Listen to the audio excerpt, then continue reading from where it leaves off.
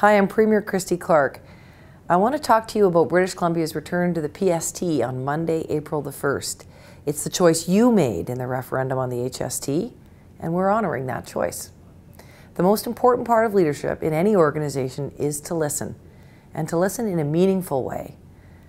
I was still working in radio when the government brought in the HST, and I remember the valid criticism I heard every day on the lack of public consultation.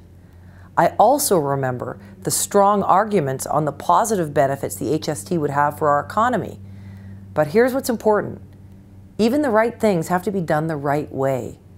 So we listened, and then we went to work to make the change you wanted. We did it efficiently and faster than many expected, and I'm proud of that work.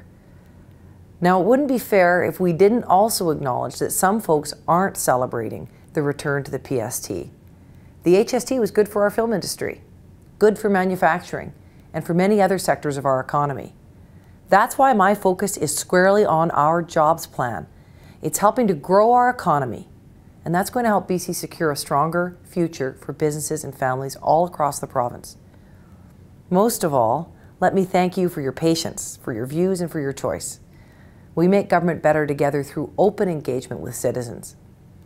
And one last note. Most businesses in BC must be registered. We've tried to make it easy, and we're helping out to make sure it's quick. So go to www.gov.bc.ca/PST. Thanks for joining me.